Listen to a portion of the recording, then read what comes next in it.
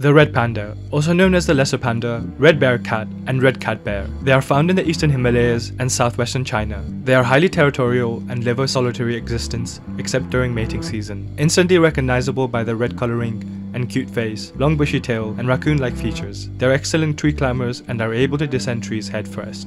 Classified as endangered, there are fewer than 10,000 in the wild, with the largest threats listed as poaching and loss of habitat.